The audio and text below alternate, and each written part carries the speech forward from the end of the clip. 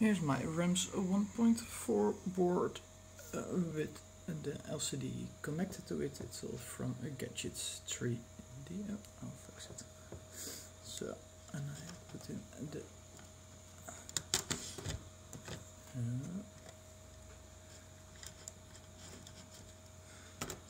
when I put it in, you can see it turns off and on again the screen, and then it all works fine.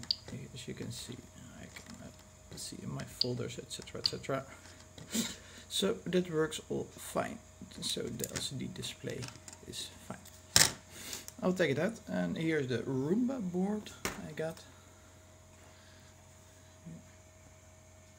This is the back side from it. Oh, well, for what's worth it. So here we have it, and now it's time to put the LCD display to it. So just have to disconnect this connector. I'll to bring it a bit closer.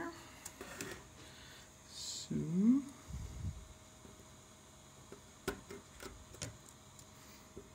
this one goes in here, and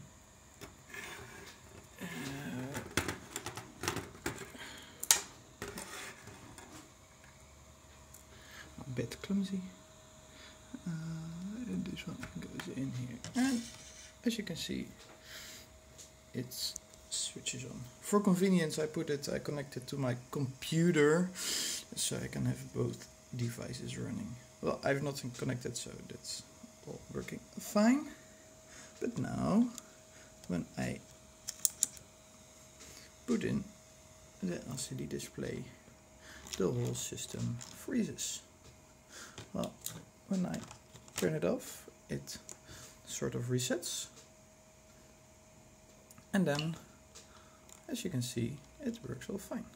So it's definitely dependent on the SD card. I tried a lot of things and I have no idea what to do now.